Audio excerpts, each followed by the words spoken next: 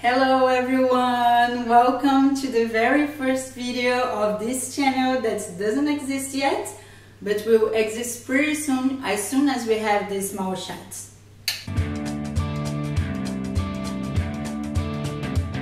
Her face is a map of the world, is a map of the world.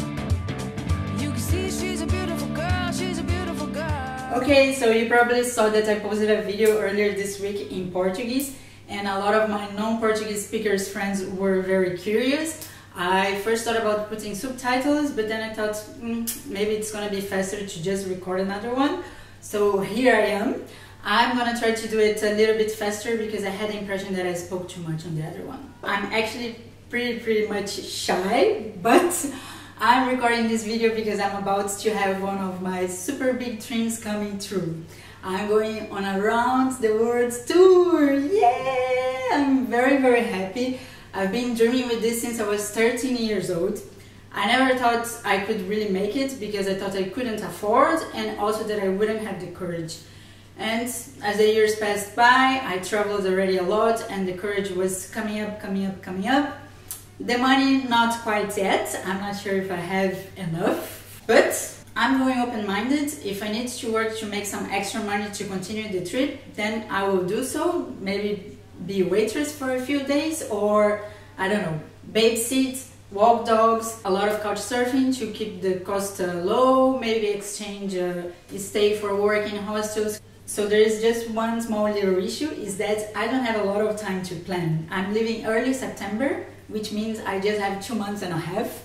And that's one of the reasons why I'm here, because I want to already share with you from planning time, and then you can help me get all the pieces and bits together, right? So the first help I need from you is to figure out a nice title for the social media where I intend to post all the stuff about the trip. But it's not supposed to be only about this trip, but many other trips for the future, trips from the past that I never posted about.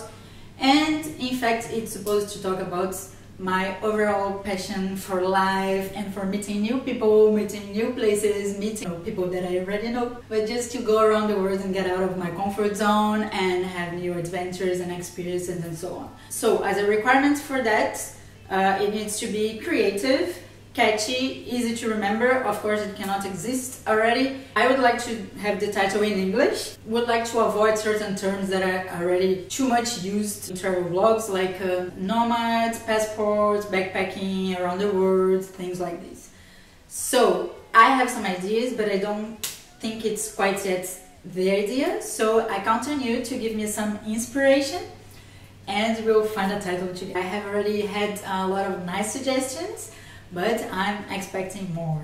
So to close this video, I will just tell you a little bit about how the trip is supposed to be. So I'm going to be mainly traveling alone for around 10 months to 1 year, but in fact I'm going to be meeting a lot of people on the way, like my family, my friends, friends of friends, maybe you, because you're super welcome to come join me for part of the trip. You're also super welcome to introduce me to people you know around the world, so I can make some nice contacts and hang out with people that are local or maybe that are living there for a long time and can help me have a more close to local experience. That's it. So what I know about the trip so far is we are not traveling in Europe because I have been already here for 4 years and traveling quite a lot, and Europe is expensive and we don't have money. So we're gonna start by Asia because that's the most affordable part of the world, I think. For those who don't know, I live in Brussels right now.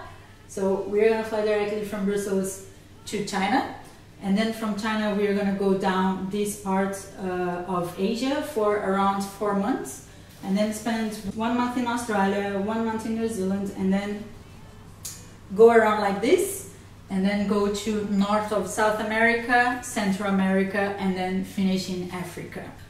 One issue I have with this plan, that would be a plan that makes sense, is that some of the places that I really super want most visit, they are seasonal. And I have to be there at certain specific times to see the thing happening. So one of the places is the Red Beach. I'm always afraid to say beach because I never know if it goes right, but I hope I'm saying beach.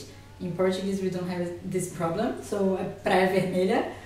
So we start by the Red Beach in China, and there I need to be between mid-September and mid-October. The other place that I super really want to visit is in Colombia. It's called Cano Cristales, and that's from June to November.